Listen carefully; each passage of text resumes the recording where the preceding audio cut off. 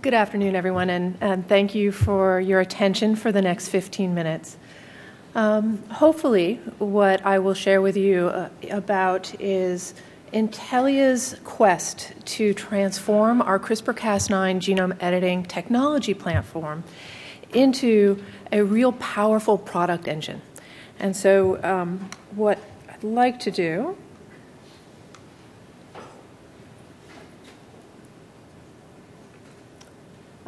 is first share with you that we are a publicly traded company. So my lawyers have asked me to mention that I will be making forward-looking statements. And the risks and uncertainties associated with the statements can be followed up on in our most recent 10-K. And with that out of the way, what I'd really like to share with you are the 4 things that I would like to leave you with today. The first is that we at Intellia believe that genome editing has the opportunity and the possibility to really revolutionize medicine. We can go from treatments for rare genetic diseases to potentially cures for diseases, and we believe that Intellia is at the cutting edge of that revolution. Second, I'd like to share with you a little bit about our lipid nanoparticle delivery system that we believe offers very unique advantages for the application in genome editing. We believe that this is potentially one of the best-in-class methods for getting the CRISPR Cas9 components to the cell types that they're needed to get to.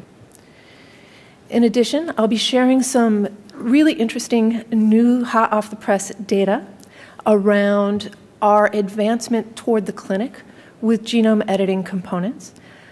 And finally, touch on applications both in vivo, which is where I'll spend most of the time today, but also highlight some of the activities we have ongoing in the ex vivo space as well. So as many of you are aware, CRISPR Cas9 is a genome editing platform. It is based on a bacterial nuclease, Cas9, which is given site specificity by an RNA-DNA interaction. And this RNA-DNA interaction can be used to drive permanent modifications of the DNA.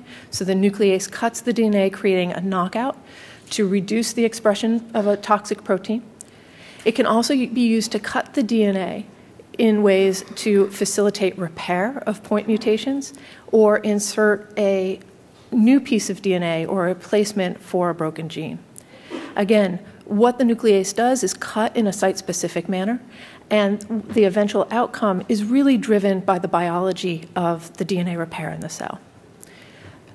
These permanent modifications to the DNA is what Intellia is focusing on in the near term. However, we have research ongoing on using the site specificity of this nuclease to drive non-permanent changes to the DNA, either activation or inhibition in a site-specific manner. Won't go into this work today, but it is an area of active research. So talked a little bit about that genome editing platform, CRISPR Cas9, but you can have the best genome editor in the world, but if you can't get it to the cell type that you need to get it to change the phenotype, it's worthless as a therapeutic. And so what Intellia has focused on since its inception is novel delivery technologies to allow us to bring this genome editing platform to the cell types we need. And to this end, we've developed a proprietary lipid nanoparticle platform. We actually in-licensed these lipid nanoparticles from Novartis, and this library of LNPs is fully sub-licensable in the field of genome editing. And we believe these LNPs confer a number of advantages over existing delivery technologies, especially viral technologies, for genome editing. I think first and foremost is the fact that you're not constrained by the size of the cargo that you deliver with LNPs. So you can deliver the full-size spike Cas9 as well as multiple guides and potentially repair templates. That's not true when you think about the size constraints you have for an AAV vector. In addition, the delivery with LNPs of the CRISPR Cas9 components is transient. So you have transient expression of Cas9, which we think confers 2 advantages. One is, remember, Cas9 is a bacterial protein, so you don't want it hanging around your cell for fear of creating an immune response. In addition, there is a theoretical risk of increased off-targets with increased persistence of the nuclease in the cell. So LNP delivery of the CRISPR-Cas9 components allows it for transient expression, which we believe is an advantage. And from a product development standpoint, CRISPR-Cas9 mRNA delivered by LNPs is a fully chemically synthesized process, which allows for a much more straightforward scale-up and manufacturing of large amounts.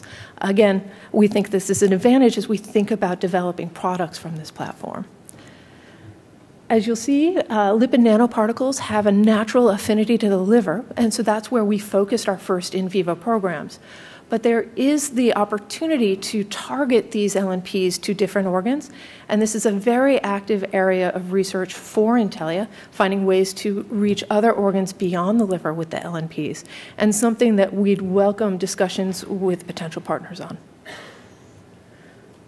So I've talked a little bit about the genome editing platform, as well as the development, the delivery platform, and how are we bringing these two together towards a product. So we're looking for initial validation in a rare liver disease, transthyretin amyloidosis, or TTRamyloidosis. Many of you may be familiar with this indication. It results as an accumulation of a toxic protein that deposits on the heart and on the nerves, leading to neuropathy and heart failure. It affects about 50,000 patients worldwide. Onset is during adulthood, and patients generally survive 2 to 15 years, depending upon the progression. The current standard of care for TTR amyloidosis is very poor, very limited. However, there have been some recent announcements of phase 3 data from Alnylam suggesting there's a path forward for these patients with a new therapy. But again, this is a therapy and a treatment that the patients will need to be on for the rest of their life. And what we're looking to do is to transform patients' lives with a potential cure. So how will we do that? Our approach is to knock out the TTR gene using CRISPR-Cas9 components delivered to the liver using lipid nanoparticles. And what's beneficial for us about this condition is that there's a circulating biomarker. So there are TTR levels in the plasma that we can measure to determine how successful we've been with the knockdown. So over the next few slides, I'm going to show you some preclinical data leading up to our march to the clinic. Now, this data shows that with a single dose of CRISPR-Cas9 components delivered by lipid nanoparticles, we're getting a 97% knockdown of circulating TTR and a corresponding 70% editing rate of the TTR alleles in the whole liver. In addition, we're showing the transience of the expression. So the Cas9 mRNA and guide RNA are undetectable after 72 hours. So this is all well and good. We've achieved high level of knockdown with a single dose, but you might ask, how does this persist? Is this transient, or is this a persistent effect? And so about a year ago, we set up to test that effect, that same question. And what we have determined is that it is a persistent effect. So we have durability of TTR reduction as well as high levels of editing up to a year now in the mouse. So a single dose leads to low serum levels for TTR up to 12 months. And we believe that this is due to the fact that we may be editing some stem cell-like cells in the liver. And again, this is an area that we're looking to confirm. Now, as we think about developing a therapy, it's all well and good to cure a mouse of TTR, but we need to move to higher order rodents as well as to non-human primates. Now, as I mentioned, the site specificity of the nuclease is conferred by an RNA-DNA interaction, and you'd assume that there are sequence differences between the mouse and the rat, non-human primates, and humans. So as we go up in species, we have to identify new guide RNAs to drive the cutting. And so this is an experiment showing that we have achieved up to 91% reduction of serum TTR and up to 66% editing in the liver of rats. So we've demonstrated that the LNP CRISPR-Cas9 complex is tolerable and effective in both mice and rats. Next step is to take this to non-human primates. And in this case, we decided to do a two-step process. So first determine our ability to deliver mRNA to the non-human primate liver, and then assess editing. And so to that end, we formulated GFP mRNA in our lipid nanoparticles and delivered it to non-human primates systemically. And what we're showing here is that there is GFP protein expression 24 hours after LNP delivery. So we are able to deliver cargo effectively with our LNPs to the non-human primate liver. We've now moved on to delivering CRISPR Cas9 components using the same technology, and those data are pending. So talked a bunch about the efficacy and our path to the clinic. We also need to really take a quick look at the safety. So there's been a lot of talk about off-target effects with CRISPR-Cas9 genome editing, and really want to show some data showing that the off-target effects are guide-dependent and that it is possible using rigorous techniques to identify guides that have no detectable off-target effects. So we've taken this very seriously. We've put together a very complex and in-depth review of all of our guides to identify the best guides in silico with the lowest prediction for off-target effects, and then validating them both in cell lines as well as in primary cells to really confirm that there are no off-target effects.